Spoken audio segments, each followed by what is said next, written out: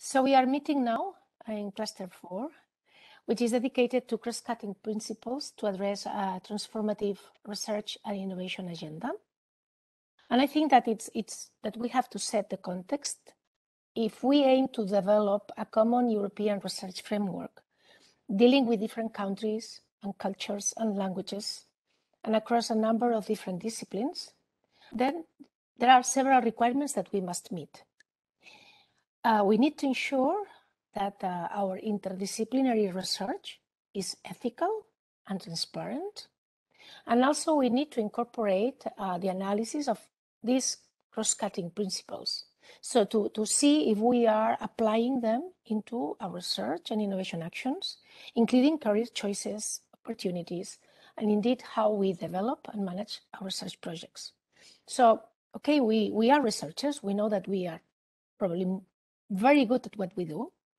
But I think that the main question here that we should address, and this is why we are meeting, is if we can make our research even better.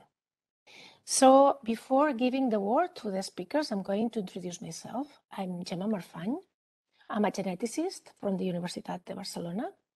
I'm involved in work packages 10 and 11, work packages that are dedicated to dissemination and communication strategies in torch. There is also a rapporteur of the session, Dr. Olegy Nijak. I hope I have said well the name. Yeah, it's okay. Thank you. Indeed. From Fortham. And so, because this is also needed for transparency, we need to make an account of what we are talking and our conclusions. And so I'm going now to introduce the first speaker. So Dr. Ansgar Baumhauer, he's an artist. He studied fine arts and has been working as a freelance artist, curator, and author. And he's interested in international collaborative art. He's working at the Dresden University of Fine Arts, and he is currently the project content manager and speaker for EU for Art, which is an alliance of 4 European art universities. So I think this is also going to be very illustrative because many of us come from universities that are either more dedicated to science or to humanities. So to see the point of view of this alliance of art universities can be very, very interesting for all of us. So please go ahead. Thank you so much. I will just share my screen with you. Is it okay? Can you see the screen and only the presentation, hopefully, not the rest around it? Yes, we can see just only presentation. Oh, perfect. Okay. So first of all, thank you so much for inviting me. And as you already mentioned in the moderation, our approach in EU for Art and EU for Art differences is probably quite different from the approach of the other European university alliances, as we come, well, maybe let's call us simply the paradise bird somehow, because we have a quite different approach to the whole spectrum. And in fact, I'm not the content manager of the overall EU for Art Alliance. I'm the project speaker and content manager of the SWOFs part of it, which is EU for Art Differences. So I just try to hop to the next image, just to give you a short overview over the overall project, but also over differences. EU for Arts was funded from 2019 to 2022 with a lead in Budapest with our partners and partners in Dresden, Riga, and Rome. And it has a focus on fine arts, especially in the Erasmus Plus context on, of course, structuring a common curriculum and focusing on methodological approaches to teaching, etc., etc. And the main project goes for the first and second cycle mostly. While the EU of Art Differences project, which is, I would say, the main common research project in the whole context, started on 1st of January of last year and runs until the end of 23, with a focus on artistic research, which includes also R&I, third cycle models, and outreach to society, open research, etc. I'm saying too much, etc. Obviously, but let's go maybe to the term of artistic research. And I must say that I was really thankful that Ludovic Tilly also introduced it in his lecture this morning, because it's it's something relatively new. It dates back to the 1980s, the first approach towards understanding artistic practice as a process of gaining insight and creating knowledge, which can bring a dialogue, or which can create a dialogue between sciences and humanities and the fine arts, and which also goes towards society. And there have been, and there are still, different schools and approaches to the topic, which have been developed during the last decades. And this also goes to local and national third cycle models, which are quite different, which we experience even in our alliance, where we have 4 academies at the moment with indeed we have 4 different degrees.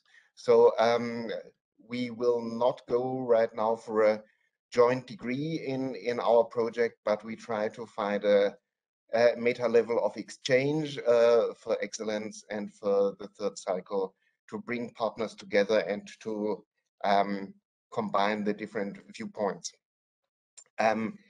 What also is a tricky point is that there's a quite broad range of methodologies, which also refers to the fact that artistic research is not only a topic for fine arts, it also goes for theater, for music, for dance, for film. And of course, each of these disciplines, for design as well, each of these disciplines have different approaches towards the questions how to create intersections with sciences and humanities, so that the bunch of methodologies is sometimes even unoverseeable. And this also goes to the nationally different approaches towards funding structures and acceptance as research. Because, for example, to stay with Dresden, which is the leader for this project part, we do not even have a PhD degree for fine arts at the moment here in Saxony.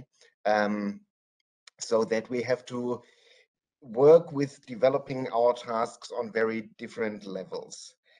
And I just included some images without further explaining them, to give you an idea about how different outcomes of artistic research can be, and how, what it might mean. So just ask me in case you are interested in certain points. And to give you an idea about our network, this is in the middle, there we are with EU for Art, connected through black lines with the initial partners, mostly from the fine arts fields, museums, academies, foundations, and around a newer structure, which also goes into sciences and humanities. But yeah, it's a very special network, let's say it like that. So just to hop to our R&I agenda and to give you a small idea about that, we have to say the scientific system, or getting in touch with the scientific system for fine arts, is really something very new. So we are in the process also through this project to develop certain tasks from the scratch, which really goes to many of the questions that you raised today, and therefore our common R&I agenda for the project right now relates mostly to what we have in common, which is the idea of fostering and developing high quality artistic practice, of course, and creating third cycles, or remodeling third cycles, in connection with the concept of internationalization and mobility, as well inclusivity, and a strong focus on how to involve employees and staff into the process, which is also, due to our experiences, with the different partners, even more tricky than we expected. But which is also quite important for us is the third mission aspect, because artistic research in general does not only have the intersections with sciences and humanities and social sciences, but it has a strong focus towards what can be done in society, with society, and for society, so to say. So just another example from art history, with which many people, I suppose, would not call artistic research, but I think there's a high scientific aspect in it. So I just wanted to show it to you. And because you raised the question when you sent around the invitation, there would be certain points to discuss. So I just want to go for them. The gender topic is, of course, relevant also in fine arts, no question. We have equality plans for the partner institutions, and I can at least say for Dresden that the percentage of female staff is, I think, even higher than male staff. But there is obviously a gap between the sexes when you have a look at the difference between studies times and the postgraduate situation, which means, for example, also the art market. We don't only have the focus on academic careers, mostly fine arts goes towards art market, etc. I hope I'm not talking too long. So during studies, you have more than 60% of female students in Dresden. In the art market, it's about 30% in comparison to 70% of male artists, which are successful. And also the unclear situation of academic career goes to a difficulty to have a clear idea about intersectional problems in terms of gender. So artistic research is a field of debate in general, and it's about the question to what extent artistic research is accepted in a broader context and is visible, how to deal with the open methodologies, and how, which cannot be streamlined because they are too complex, how to deal with quality assessment, which it has to be individual processes mostly, and how to deal with the local solutions and teaching methodologies, as well as the process-focused approach of artistic research, which is not so much outcome-oriented, but process-reflective. This also indicates also that it's quite tricky to exploit the outcomes, and that it's strongly related to society. And also we have difficulty, in fact, about the legibility and communicability of the artistic outcome, because it's always a blended thing between the process, the product maybe, and the textual level. So just to give you one more image, which is also which has been quite famous during the last 15 years, I suppose. And just the last point about interdisciplinarity and transdisciplinarity. I think this is really the strength of artistic research, because in itself, as a fundament, there's already an interdisciplinary approach from a contextual sciences and humanities framework towards the artistic process. And it is to be found in PhDs, for example, in a co-supervision structure through scientists and artists, as well as an excellence assessment, which happens in the art field through different contexts, be it the academic or artistic research community, but also the art market, and also the question of societal impact. Beyond that, there's a blend of more traditional hands-on skill-focused teaching methodology, which is in tight contact with the digital transformation, which we also try to develop in our project with new teaching methodologies. That's quite exciting, I think.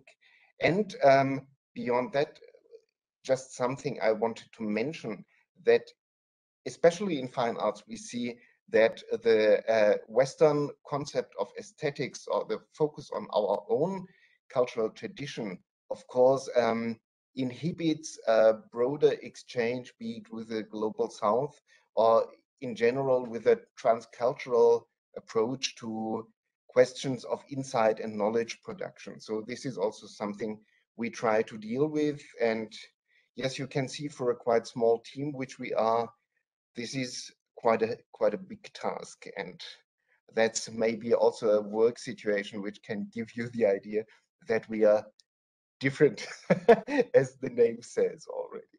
So thanks a lot. I will stop the screen sharing and get back to you. Well, thank you. I think it has been quite illustrative of what you're doing, and also posing some of the questions that I think that later on we can just discuss among all of us. If I had to choose a word, I think it made me think is about this transdisciplinarity. I think that most of us that are scientists or doing humanities, we are doing interdisciplinary type of approaches. Transdisciplinary means above. So it's transcending things. And this probably art is particularly well suited. So thank you. I'm moving to the second speaker, which is Professor Lorraine Leeson. She is Associate Dean of Research at Trinity College Dublin. And Lorraine will draw on work from the Torch Package 3 that she coordinates to focus on cross-cutting principles and ask how we can make it easier to do collaborative, equitable, ethical, multidisciplinary research in a European University Alliance, in this case in Torch, but also maybe that can be extrapolated to other university alliances. So please, Lorraine, the floor is yours. Thank you so much. I'll just add that I'm no longer Associate Dean of Research. I'm now Associate Vice Provost for Equality, Diversity and Inclusion. And so actually I find myself very interestingly positioned to think through some of the research related questions and these questions around inclusivity in the broader sense. And you'll see that that's going to be a strand of thought in terms of some of the things that I said. But I'm delighted your presentation, Till, was very much segues with the key themes that I want to address. But let's see now if the magic of the internet works, and if we can share some slides. Look at that, the magic works. Well, it is. I am here from the Torch project, and I feel like I'm in outer space with this lovely background that my colleagues have created. And while I'm talking about colleagues, I really want to say that the things that we're going to touch on here come from the work that we've been doing on our work package on cross-cutting principles to address a transformative R&IAgenda in the Torch project. And I want to thank my Torch colleagues, and in particular Dr. Nina Shiel, who's here with us today, and Conor Spillane, our brilliant project manager. Now in our project, as Gemma excuse me, has already said, oh, it's jumped. The key question I think that we need to ask is that how do we make it easier to do research? How do we, when we say we want to make it easier to do research, we mean bringing down barriers for participation, avoiding unnecessary reduplication of effort, and simplifying institution processes so that we can make it easier for all of our research and researchers. And to come back to the previous presenter's point, and also for researchers, regardless of the kind of research they're doing, I think we have to be inclusive in terms of understanding scholarship as an ecosystem. But how do we make it easier for everybody to engage in responsible research and innovation? For Torch, we have 7 stated specific objectives, and the cross-cutting principles work package that we've been engaged on are implicated in 2 of them. And one of those is something we've heard a lot about earlier today, the goal of promoting social trust in universities through greater involvement of societal actors and citizens in research and innovation processes. but also through ensuring high standards of research integrity and scientific ethics. I think it was Juan who said earlier on today that, you know, we shouldn't pretend to be experts in things that we're not, because when we do that, we undermine our own scientific agenda. And I thought he spoke so eloquently on that point, and others. Another one of our specific objectives is to develop a transformative agenda committed to the 3 cross-cutting principles that you see here of interdisciplinarity or transdisciplinarity, gendered innovation, and ethics and integrity. I'm going to say a couple of things about those for a moment, if I may. Over the past few years, I've had the great privilege of working with brilliant colleagues in the Office of the Dean of Research at Trinity College Dublin, and with colleagues from the Irish Universities Association, and with LERU through their Research Integrity Policy Group. And in all of those spheres, one of the common conversations was how research activity is increasingly professionalised, and that this process brings with it additional obligations for research institutions and researchers and expectations that flow from this. And the cross-cutting principles that we see here are among the things that researchers now have to engage with, whether they want to or not. And of course, they provide challenges as well as opportunities, especially in the context of European alliances like ours. Because the transformational modules that we see over on the right-hand side of the screen, they represent the essential aspects of the Torch project vision concerning the future of research across our CERI alliance. And the research that we intend to strive towards is going to have to be based on the common strengths of the alliance institutions. It's going to involve cooperation with non-academic stakeholders. It's going to involve open science practices, and it will engage with citizen science and public engagement. And gendered innovation and research ethics and integrity, of course, are key principles of R&I. Interdisciplinarity informs the structures of government for our existing research and integrity and innovation practices. And in this way, it also operates as a critical third principle. So all of these things intersect, and we all say that we want to do these things well because we're very ambitious, of course, but we need roadmaps, and we are fortunate that there are other projects that we are building on. You know, we've seen all of the SWOF's gender-related projects. We know that we've also talked about the Shape ID project is associated with our own CERI and Torch alliances. But that said, we need to think about how are we going to stitch together all of the different approaches to doing these particular things? How do we make it happen? I mean, when you step back from it, in our own individual institutions, it can be really difficult to bring about processes of change. It takes time, right? We know it'll take probably a 2-year lead in if you want to get an online research ethics system up and running, or if you want to develop a new policy and bring it through all the relevant committees. So how do we then think about those things as they link into our own alliance work, and what does that mean in practice? Well, of course, the research ethics and integrity, to take a point, is an essential element of the work that we're doing. I won't go through all of these things, but I will say that some of the key challenges that we have identified for our alliance, and it may well be something that's shared for your own, is if we want to make it easier to do research together, we need to figure out how do we stop having additional bureaucracy as we add additional institutions and streamline and harmonise our approach? Would having a singular alliance level or RI handbook, or a single research ethics process, or an agreed upon mutual recognition process help us do these things easier? How do we ease the academic burden, the administrative burden? How do we speed up our responses? This goes back to our Hungarian colleague who spoke this morning about the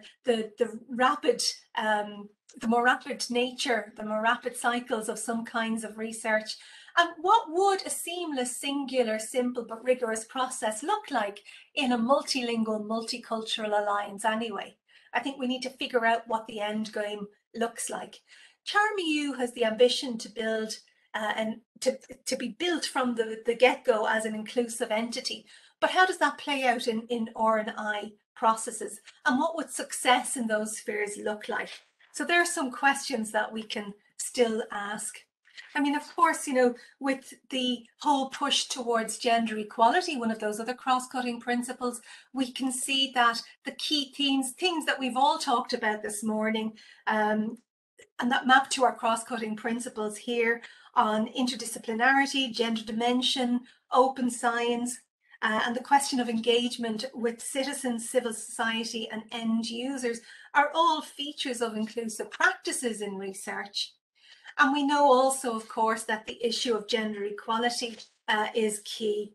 However, on the issue of inclusiveness and how, you know, thinking about how inclusiveness then links in with interdisciplinarity, which links in also with ethical approaches to doing research, I think it's important to say that the very essence of interdisciplinary research is to bring together several lines of expertise to address a challenge. And in this case, we're thinking about how do we affect meaningful institutional change in the CHARM EU member universities to enable research of the highest quality by excellent researchers, regardless of where those researchers come from or the focus of their research in question.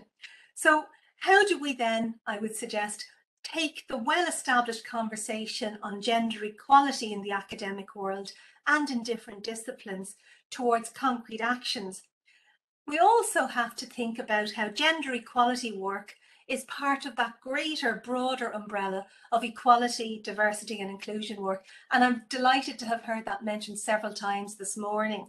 But increasingly our universities are bringing what were previously disparate responses. So we had gender over here, we might have had disability over here, we might have had racial and ethnic equality considerations in another separate space, but we're trying to bring those disparate responses under one heading and look at policy and practice driven responses.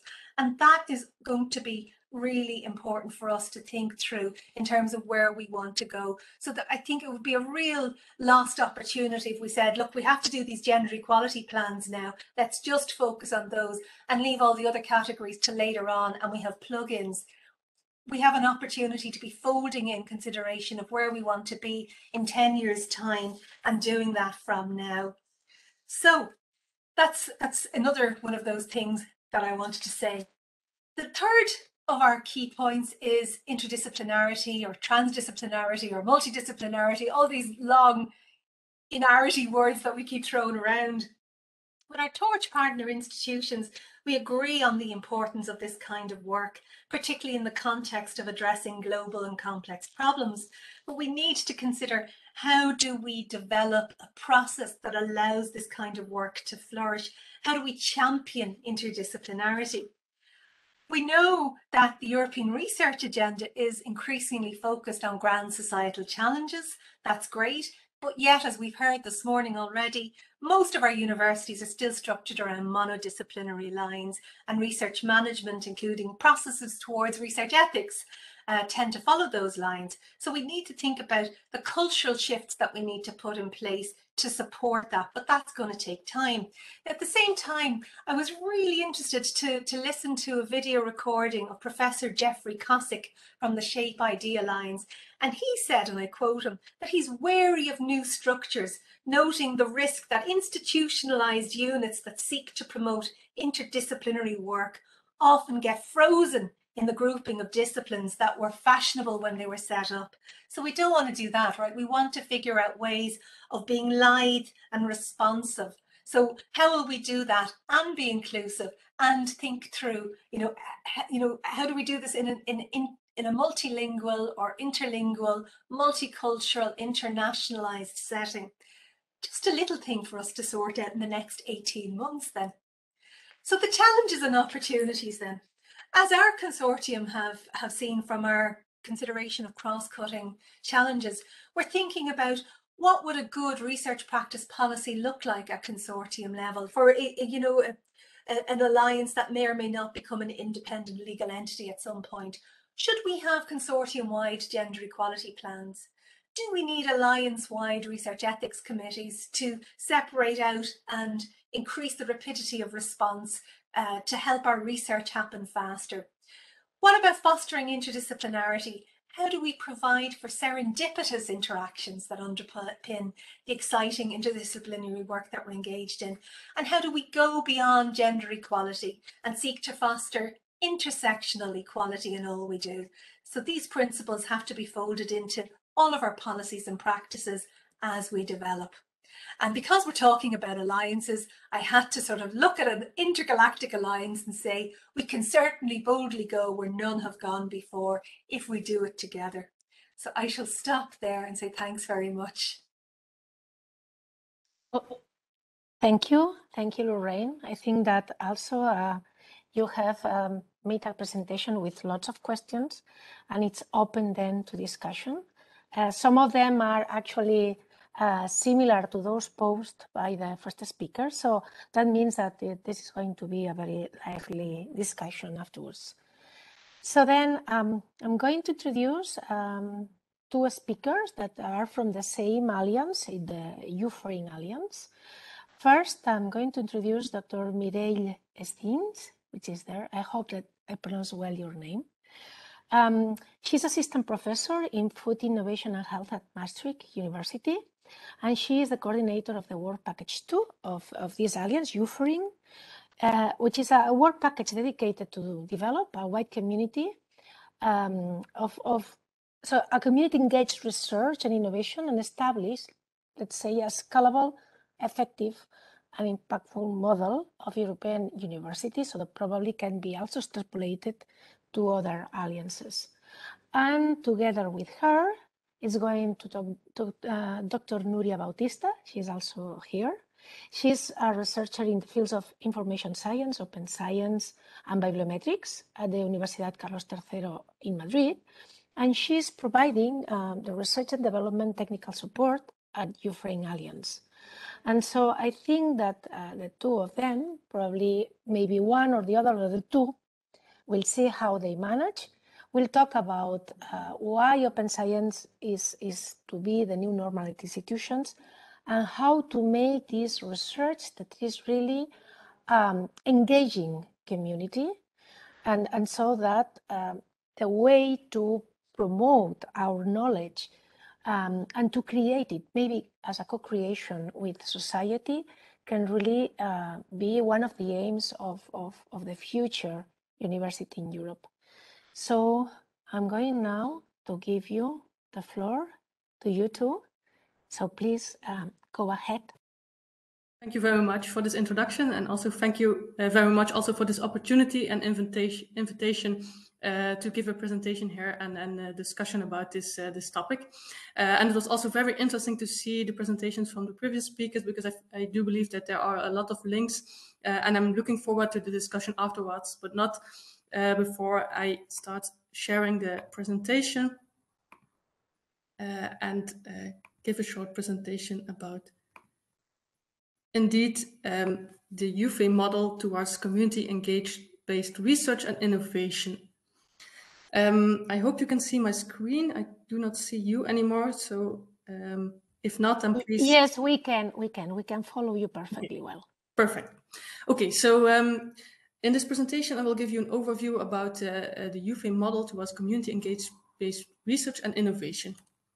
In this presentation, I will first introduce to you what is YUFE, what is YUFERING, what kind of approach are we taking in YUFERING, what is the definition of community engaged research and innovation, what are the characteristics. We identified already a couple of best practices, some success factors, and I will end with some challenges and a conclusion and future perspectives. But first, what is YUFE? YUFE stands for Young Universities for the Future of Europe, and the dream and vision of YUFE is to create a leading model of a student-centered, open and inclusive European university. It should be an individualized and flexible lifelong learning and career pathway for both students, staff and citizens. It is based on a truly innovative research and work-based ecosystem, and civic engagement and social responsibility are core values within the YUFE vision and mission.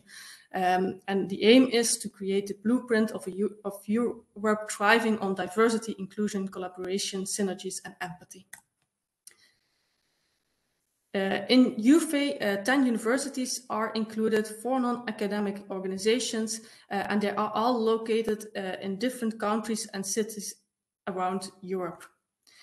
In this slide, you can see an overview of the academic partners of YUFE, and I'm from Maastricht University, and Nuria is from University College Street in Madrid, as already been introduced. YUFE is actually a top scoring alliance, and it's a bottom-up co-creation, and there has been a 3-year pilot phase until November of last year. It's not a project, but a transformative initiative. And within YUFE, there are actually different YUFE projects, starting with the Erasmus Plus project, which shows us a YUFE model for European university and which is mainly focused on students. Then we have DIOSI, which is a hands-on training for open science and open innovation for early career researchers. This third project is YUFERING, and I will give more detail about this work package 2 from this YUFERING project in this presentation, but it's focused on YUFE transforming research and innovation through a European-wide knowledge transfer. And last but not least, we have Inno4YUFE, which is focused towards a pioneering European university that powers a new generation of students, entrepreneurs, and innovators. But like I said, in this presentation, I will mainly focus on the third project, which is YUFERING. In YUFERING, the aim or the objectives are to create a community-engaged research and innovation agenda for an excellent and inclusive European university. It's a catalyst for flipped knowledge transfer and deployment in society, and it's focused on recognition and reward and circulation of talents and teams across Europe, and which is much appreciated is the YUFE Open Science Strategy.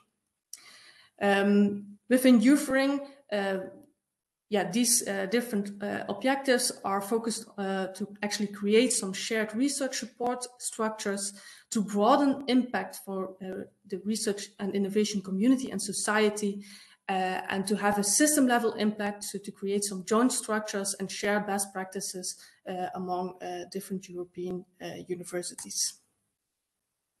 So the aim of YUFERING is indeed to develop and establish a YUFE-wide community-engaged based research and innovation approach that is scalable, effective, and impactful, and can serve as an example for other European university alliances. Within YUFERING, we have different subtasks, and I actually summed them up on this slide. So the first subtask is to map best practices in community-engaged research and innovation. The second one is to analyze existing research and innovation policies, support, and decision-making processes. The third subtask is actually to pilot this in a YUFE-wide community-engaged based research and innovation model. In the fourth subtask, we aim to develop some training programs, while going on to the fifth subtask is to actually foster science outreach.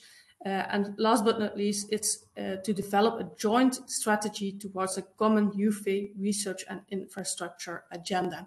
And as you can see in each of these subtasks, actually these different universities that are included in YUFE are actually responsible for these different subtasks. But within this presentation, I will mainly focus on the first subtask, and show you some best practices in community-engaged research and innovation.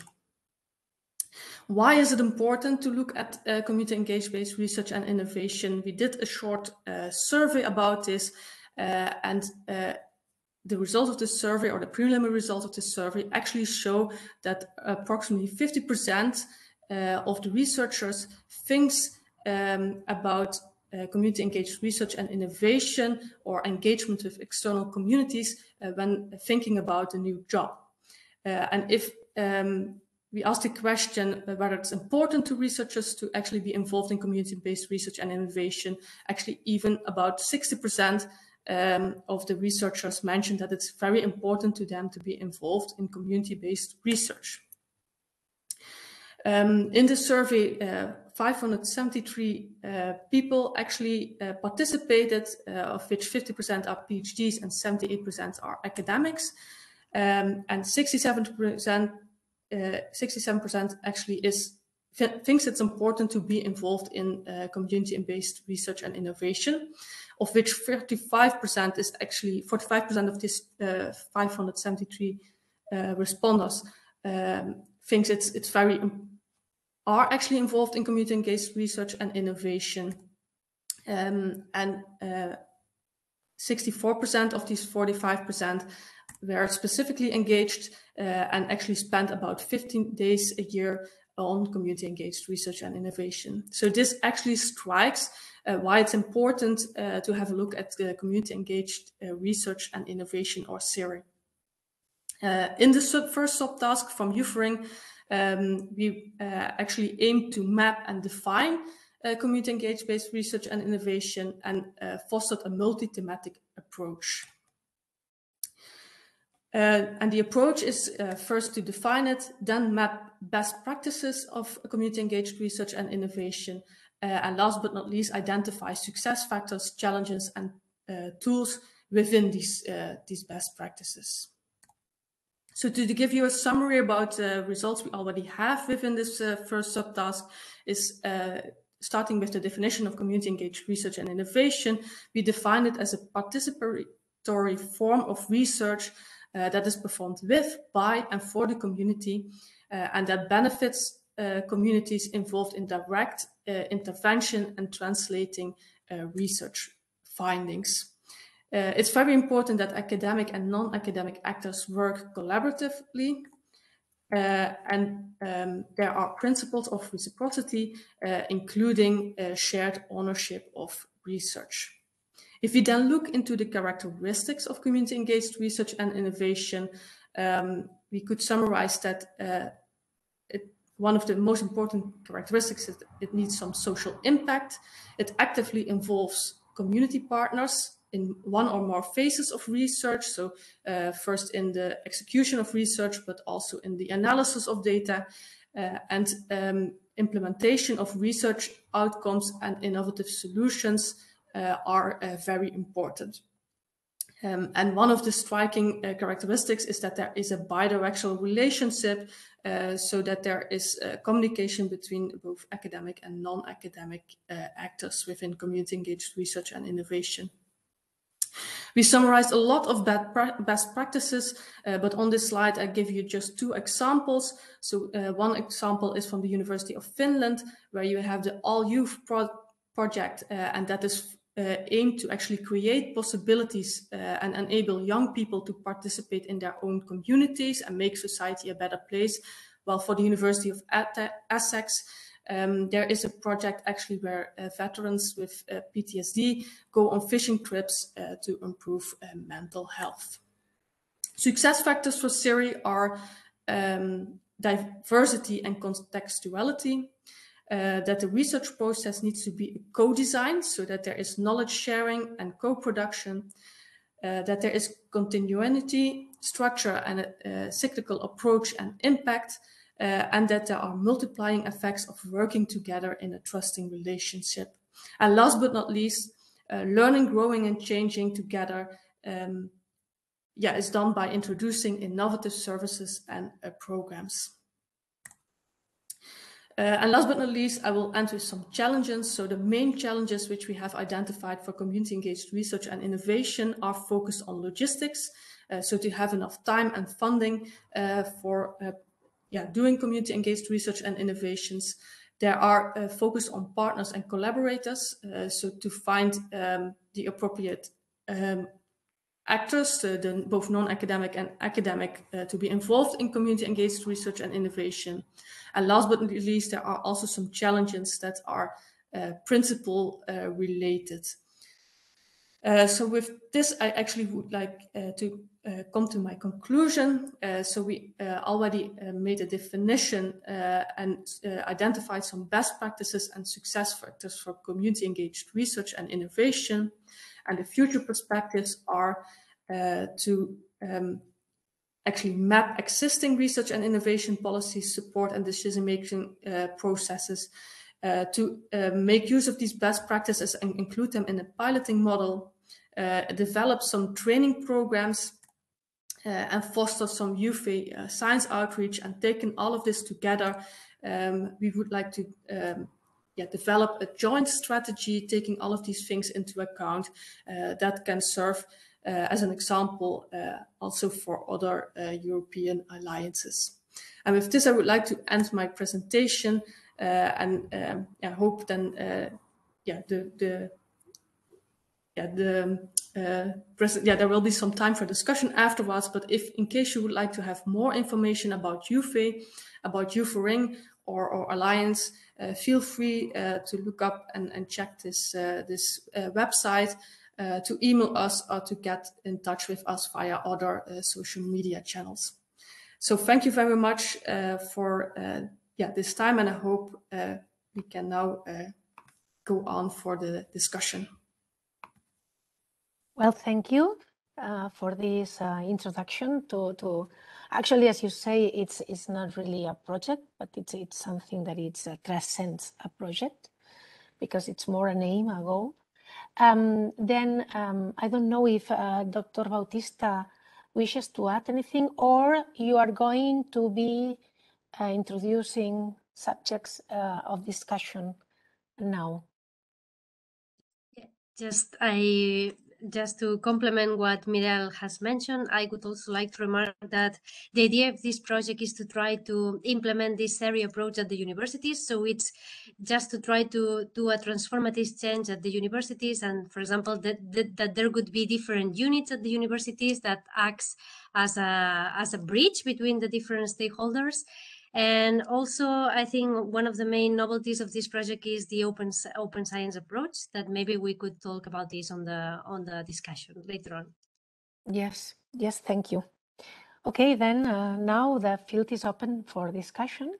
And indeed, I have many questions, but I'm sure that some people in the audience probably also want to ask any questions. So before maybe giving pass to the people that are in the audience, I don't know if any of you wishes to make any comment or any question to any of your other colleagues.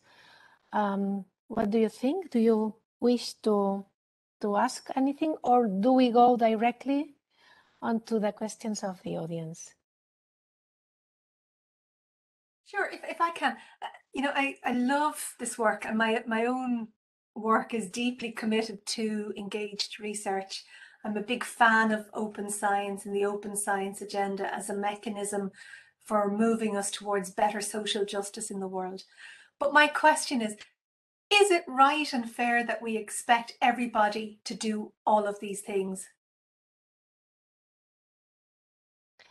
That is a very good question, because it also goes quite aligned with mine. But please go ahead if you wish, either Nuria or Mireille, to comment on that. Maybe I can make a start, Nuria, or would you like to go first? You can start, Mireille. Okay. Yes, I do agree with you, Lorraine, that this is indeed a very good point to bring up. But I do believe that it's also good to tackle some societal challenges, and therefore we need some input from the society, from some non-academic actors.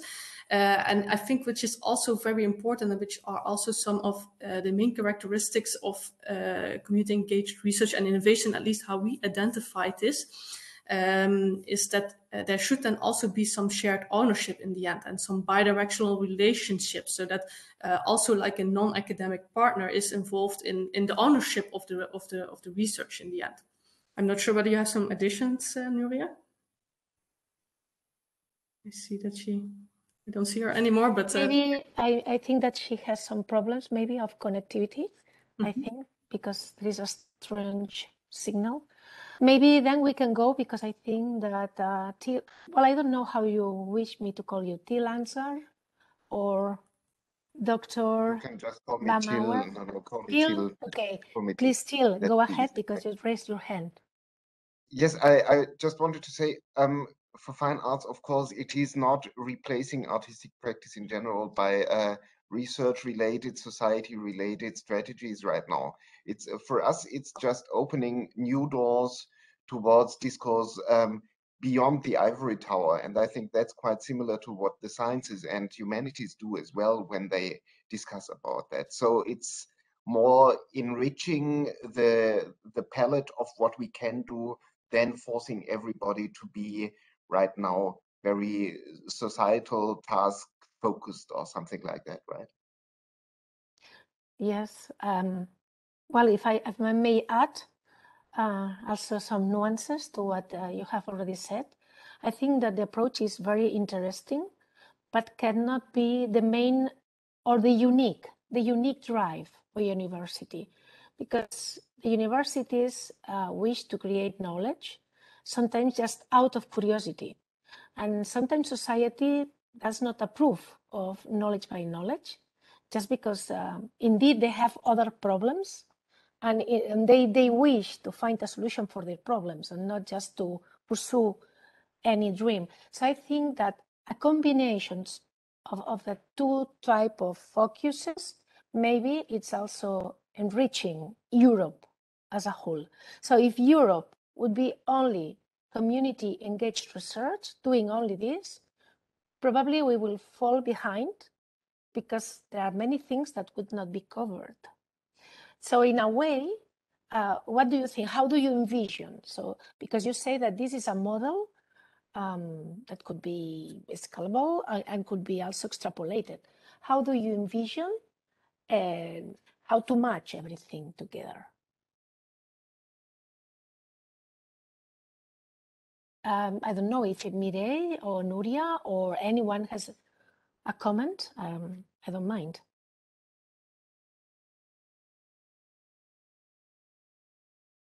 Yeah, Till, first. Go first.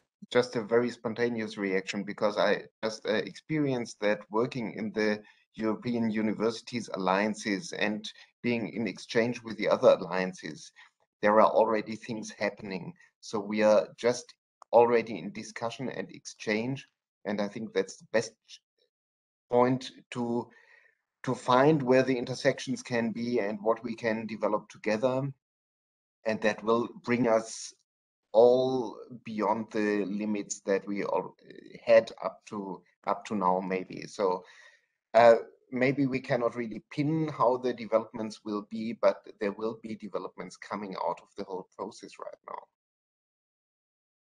Yeah, well, thank you.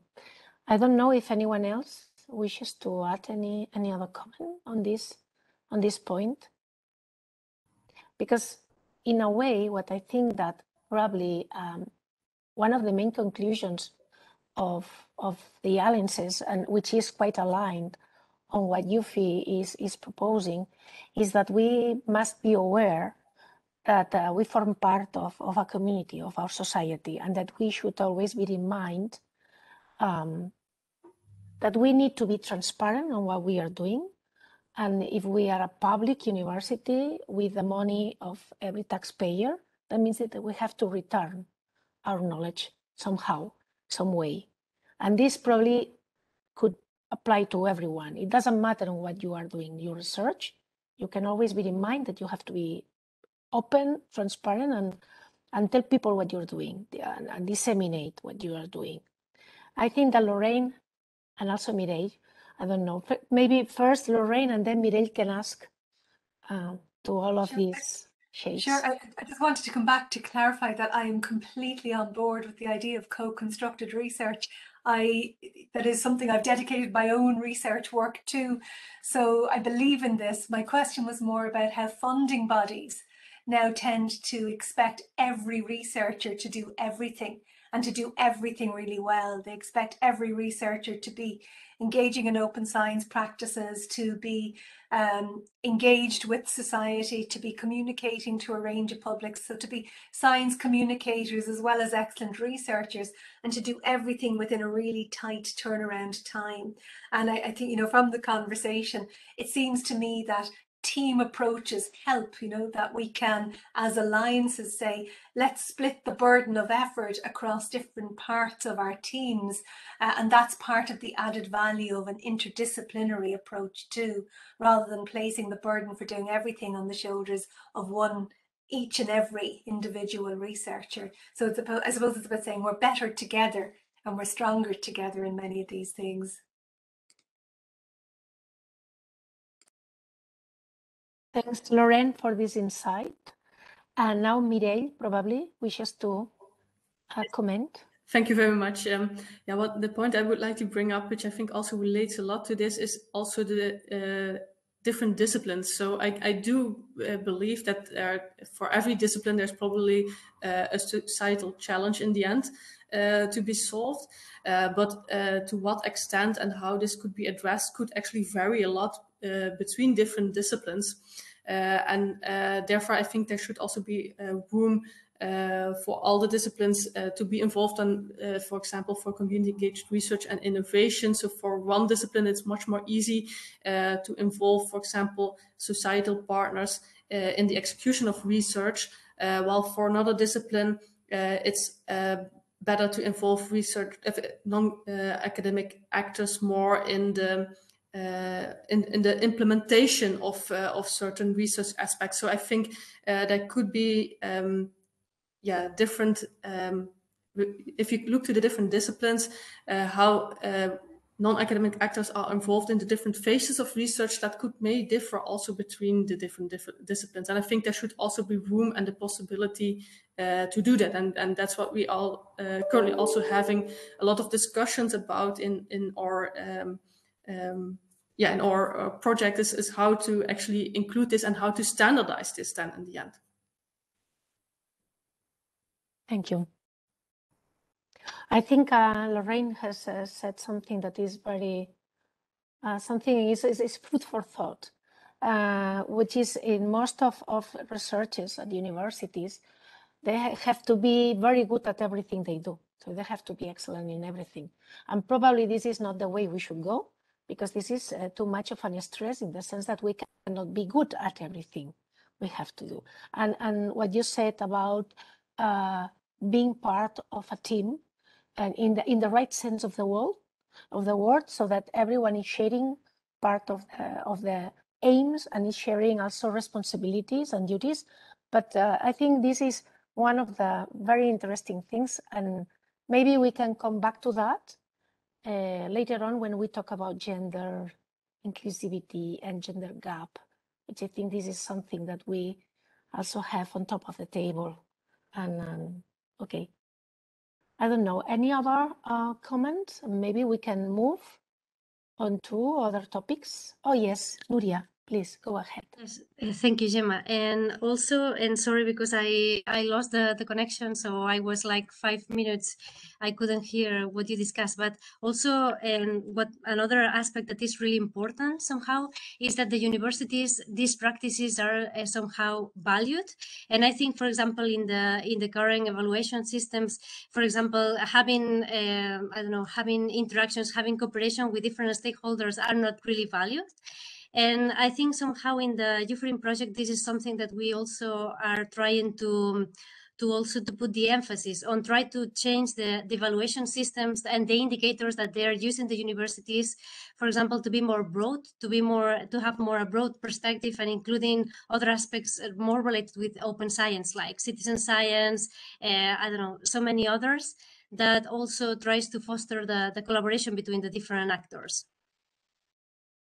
Thank you. This is also food for thought for many universities. I think there was this morning they were talking about how to assess research and also researchers. And I think this is a very valid point, that we have to be more open and not just only judging or evaluating CVs just only by the weight of the papers or the weight of the money they can get on funding, and maybe just to be open to other type of considerations that are also very relevant. And also, I think this is something that needs a standardization too, because otherwise it could be open to any type of, let's say, activity, which sometimes maybe it's not interesting for anyone either. So I admit that this is a very, very interesting point. And in the university, European university in the future, this is going to be a very hot topic. Thank you. Okay, maybe then we can move on to the gender gap and gender inclusivity. I think Till just mentioned it as a very good point to talk in the discussion. Maybe you should come again and say what you think about this and how we should address this gender gap? It's a tricky point, in fact, because as I already mentioned, the system of success of job profile development for artists is not taking place only in academy, but mostly beyond academy in the fine arts fields. And this is something which goes really out of our control. So we can see that it's still a very masculine system, the art market. We can see that it also, well, if we would start to discuss quality assessment in terms of art market, then I think it would just, the discussion would explode, because there are lots of points which cannot be easily explained through rational arguments. So we try to deal with all that together. And what definitely happens is that support structures for female staff members become stronger, that we have a strong focus in the academies, at least in the member academies, that at least 50% of the staff are female, that we are open towards further gender discussions, be it LGBTQ or whatever. But we, of course, also we have to mention that not in every partner country the legal framework is as liberal as we would like it to be. So this is in some ways also beyond our control. Well, what we can do is to support within the university, but also beyond, through scholarships, grants, etc. What happens in some ways on the art market, and to explore the research field, the artistic research field, as a new protagonist in the whole discourse. That's, I think, the main topic, just to establish new fields that can be perceived for our practice and relevance, maybe. Thank you. Maybe Lorraine, as Vice Provost, you have something to say to that. Oh, I have too many things to say. I thought that was very interesting, Till. I've been sort of reflecting on what you were saying there. I think what we monitor, we can measure. And I think we need to measure change over time. We need to know where we're going. We need to know, where do we want to be in 5, 10 years' time. I was recently talking to a colleague who'd worked in a UK university where they had gold Athena Swan recognition. You know, that's the gender equality badge in the UK and in Ireland.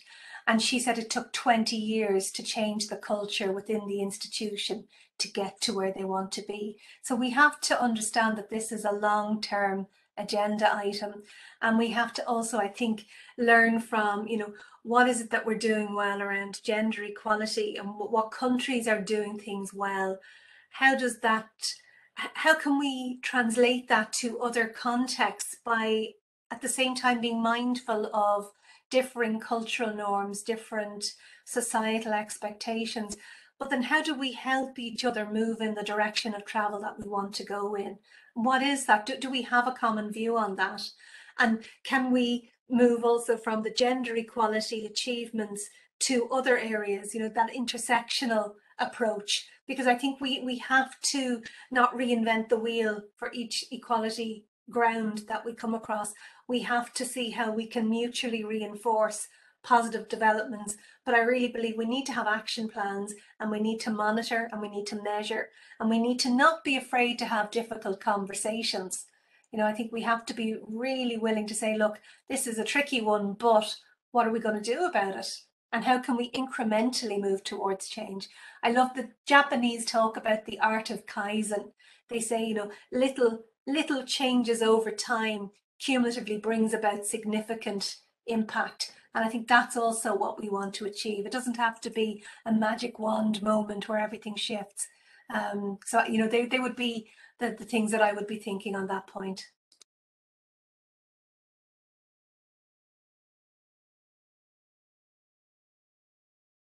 Can't hear you, Gemma. I was muted. Sorry.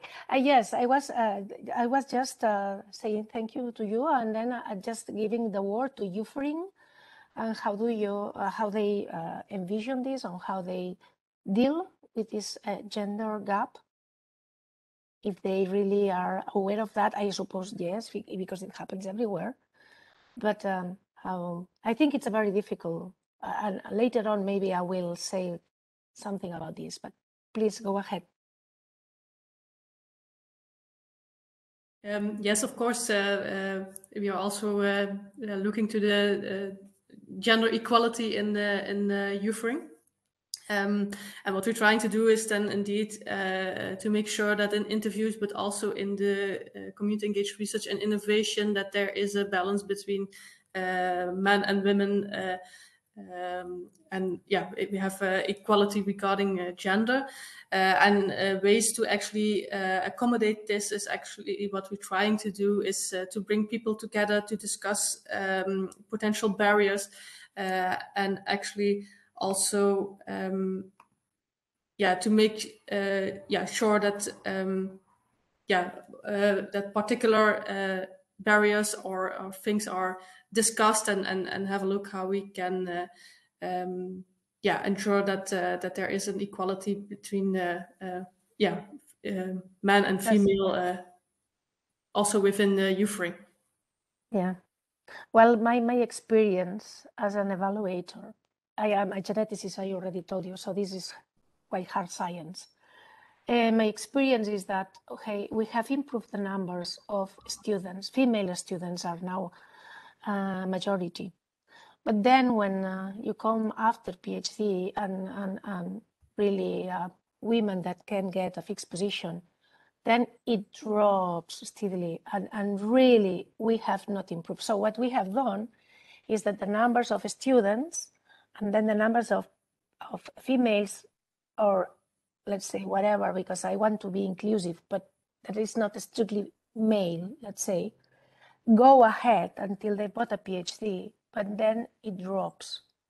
And we have not improved the numbers because we have empowered these more vulnerable communities. But at the same time, we say, okay, you now have the right conditions to do to compete. And then the competition is not fair, because what you are going to measure and evaluate at the end has it's easier for a kind of masculine view of the world, which is much more competitive. And that's a problem. I always say, if we say that we are very objective in the way we are evaluating, and we say we are going to promote, to give a new position to that person who runs the fastest and is the tallest, this is very objective. But most of the times it's going to be a male. But it's objective. But you know, the way, the criteria we are using, it's biased. It's biased. And that's what we have to change. We have to change not only the opportunities, maybe opportunities are now, we can improve that, but it's not only a question of more STEAM girls. No, it's not a question of having more engineer girls studying. It's not a question, because then they drop out of the system. So the thing is, we have to improve. There is a bottleneck. So you put more women, but then at the end, still drop out, and only very few of them end up having a fixed position or whatever they want to go, even if it's an artist. So we have to change the criteria we are using and the view. And this is, as Lorraine says, is really little by little. This you cannot change one night to the next morning. That's my first reflection. And second reflection on at least on the scientists, but I think this could apply to all fields. I think that women have successful or more successful women have to mentor young women or mentor more vulnerable people, because you can tell them in advance what are the barriers, what they can expect, and how can they circumvent them somehow. And I think mentoring is very relevant in academy, extremely relevant. And women that have some success have, I would say, they have the duty in a way to tell younger mentees how to survive in a way. That's my advice. And co-mentoring means that if you have to apply for funding, or you have one who is more senior at the same level that one junior, so that you are helping to step more easily. That's my advice, but I don't know if this could be extrapolated to all fields and all universities. I don't know if you have anything to say or comment on that.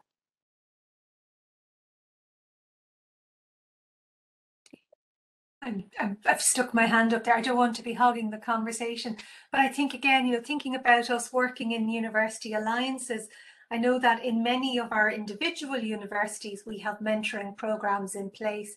But what would it look like if we were to transpose that to interinstitutional or pan-alliance processes? So if we were to have gender equality plans at alliance levels, how would they look different from individual university gender equality plans? And are there, what would the added value be? So would there be value in having some of those more internationalized perspectives perhaps on mentoring? How would we have the opportunity to learn from some of the really great practices that are happening in some universities around putting in place, say, domestic violence leave policies or dignity and respect policies that we could then leverage and work on building in our own universities? So how would we continue to have that two-way conversation between alliance and individual members that's going to enrich us as a result of the work that we do? Yeah, that's a very good point. This may be what we should strive, because indeed, as you say, probably in the personal or individual level, some of us are also doing this, but maybe this should be something a bit more on the institution, but also, as you say, more across countries, across disciplines, across different type of cultures, which I think it would be very enriching for the Europe we all want to be in. Yes, I agree completely with you. We should widen the horizons probably on this. Thank you. Maybe now we can move onto research integrity and ethics. I don't know who of you wishes to make any how you would say that this is going to shape our alliances and our how do we envision for Europe to integrate research integrity and research ethics in our daily life? Any of you?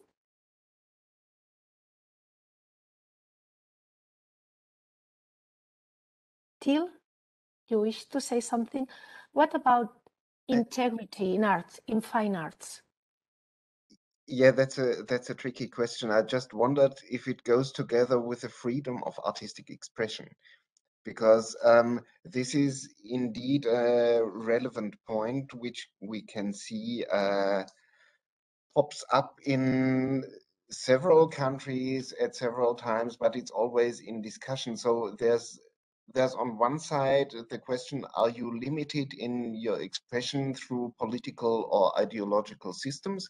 That's of course what we have to oppose against. On the other side, of course, there's also the question,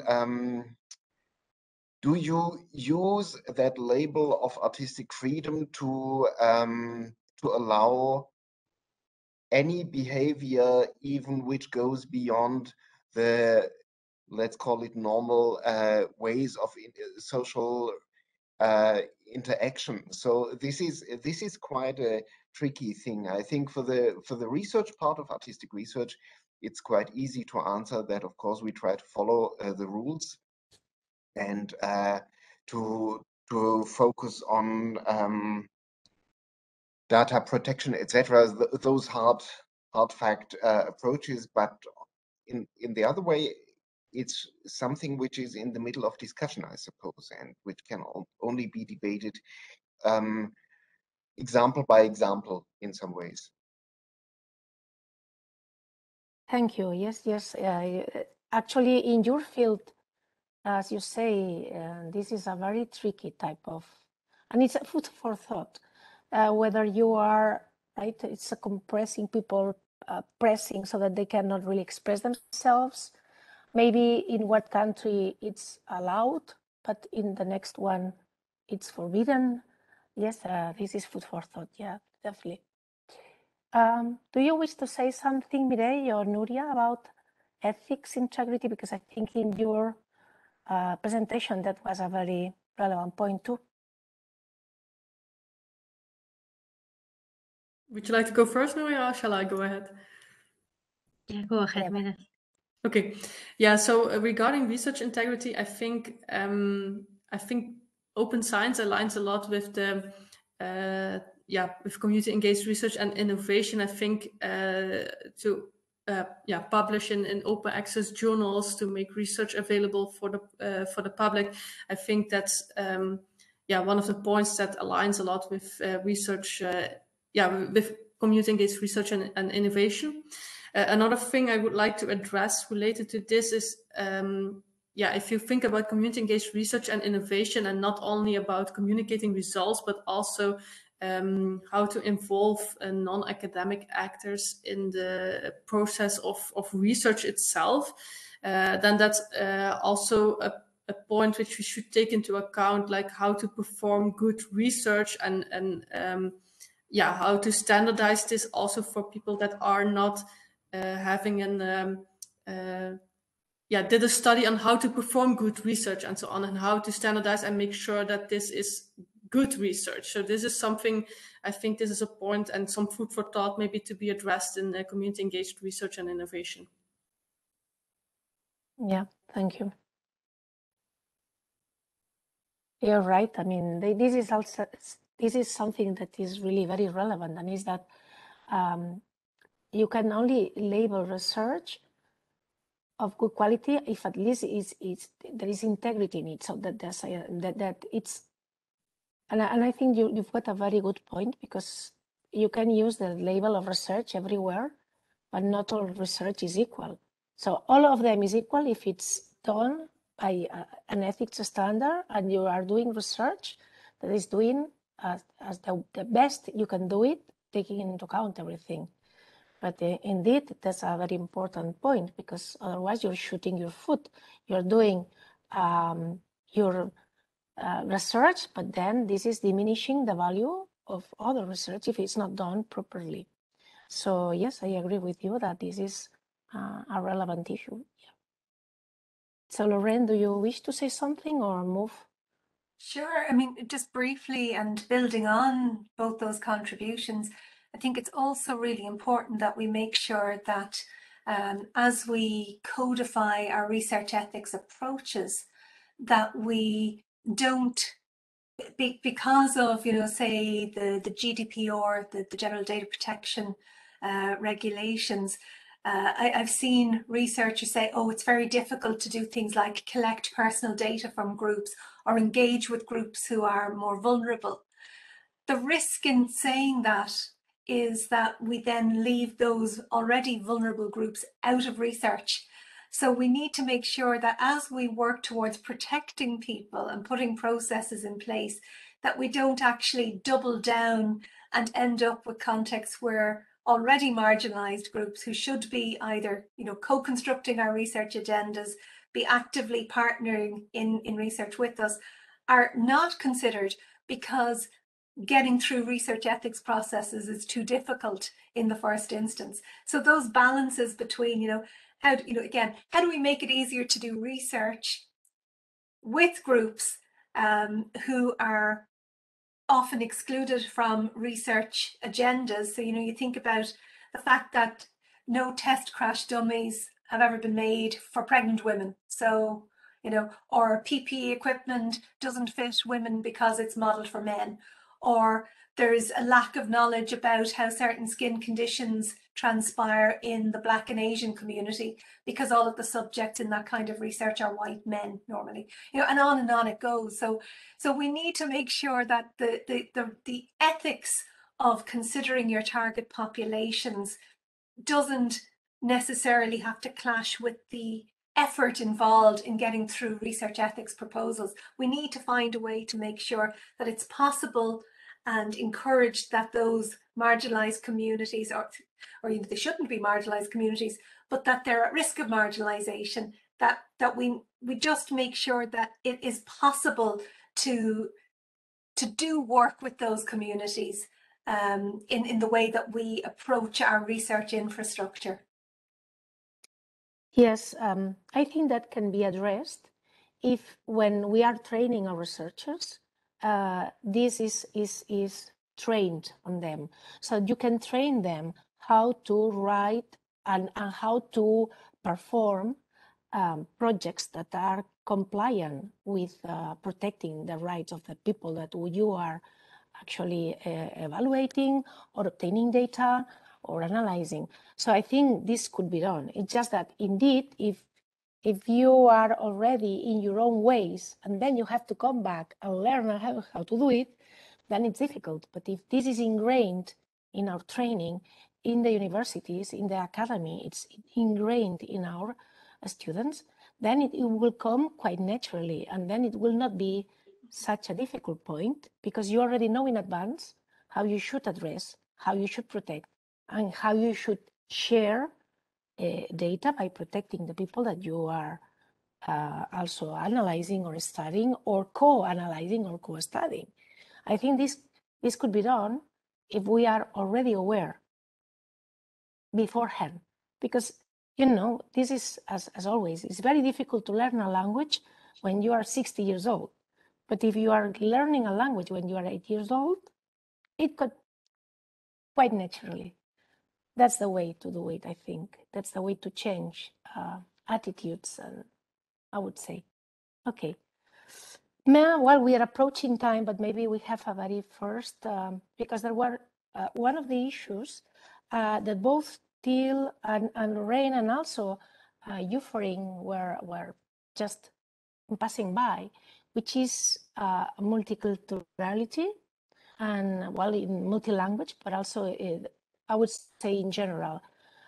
Europe, even if it's small, let's say, in numbers, if we compare to other continents, there are still a lot of different communities, lots of different type of cultures. How can we make a better future in Europe that can address in a way to make it easy and fluent, how we can even take advantage of these different views so that we get enriched by this multiculturality. So I think this probably will be the last issue. If any of you start, I don't know if Till or Lorraine or Mireille, whatever, just start by saying what you think about that. Maybe I can start. I think from a community engaged research and innovation perspective, I think, yeah, if we perform community engaged research and innovation, it's important that yeah, both academic and non-academic actors, that they represent the community, represent the society. So also represent not only the male, female, but also differences in cultures and other differences, so that yeah, all actors that are involved in community engaged research and innovation should be a good representation of society. That's yeah, that's I think a point to take into account. Thank you. Any other comment, Till? Yeah, well, just from the focus of artistic practice in that case, I think it's very important to enable people to decipher languages or visual cultures they do not understand usually. So we don't have any training in understanding the symbolizations of Pakistani miniature painting if we don't focus on that. But in the Fine Arts Academy, you don't learn it. But if you want to get into exchange, you have to understand the background. So there's really, I think, change needed towards new description of what we understand as relevant ways of doing research or art or express yourself, and to open the the borderlines in our brains, mostly at least in the art field. I can say this is happening, but it has to be intensified, because otherwise it will not be possible to include people in our societies as well. So it comes to a very practical way how to deal with minorities, with migrants, etc. So yeah. Thank you. I think this is a very good point, because indeed Europe is not just only people that have been born here and genetically are from Europe, but now Europe has lots of shades and colors and cultures. Migrants are also enriching us, so we must have them in mind too. And Lorraine, maybe? Sure, I'm going to come at this from my own subject specialist perspective, if I may. I work with deaf people who are sign language users. That is my own area. So building on what you said, Till, about understanding the visual parameters of particular kinds of artwork, we must also remember in our dissemination, in our research planning and practices, that not all languages are written, and that if you look to the world today to see how much of our intellectual dissemination is available in a sign language, very, very little of it is. So there are millions and millions of people in the world who are deaf sign language users. So we should be thinking about inclusivity, not just in terms of dominant languages and minority languages, but also the sign languages of the world as minority languages too. So if we're talking about true inclusion and true multilingualism, we're also thinking about multimodality in that multilingualism as well.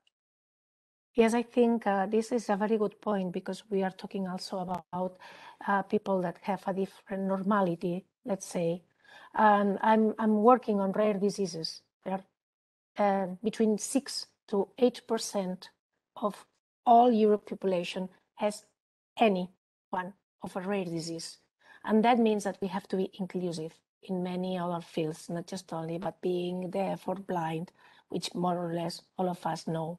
But I think that if we want to think about university has to be inclusive, that means that we have also to be aware that not everyone has that same type of abilities or capacities, and we have to be open to all kinds of conditions. And that probably should be our goal into the future, a very inclusive Europe of cultures and conditions. Well, I think with that, maybe we can close, because it's a bit past from 3 o'clock, which was the right time. I don't know if any of you wishes to say anything to close. I'm going to give you the word. Well, thank you very much. I think it's been very enriching. I think that we have come out with some of the issues that are going to shape this Europe of the future, with different views, different ways to look at it. And I'm sure that at least for me, I'm talking about me, I'm going to bed with food for thought, which I think that's actually the point in having this kind of roundtable. Thank you for participating. And I hope that at least with Lorraine, we are going to meet again, but with any of you in any other meeting or roundtable, I think it's been very, very enriching. Thank you for being in this kind of university alliances, rethinking the future of the European University. And I think we can just stop here, because there is a break and it's starting again, I think at 3:30. Isn't it right, Nicole? I think it's 3:30. Yes, that's correct. We start again at the same link of the plenary sessions at 3:30. Okay, then. Thank you all for being here.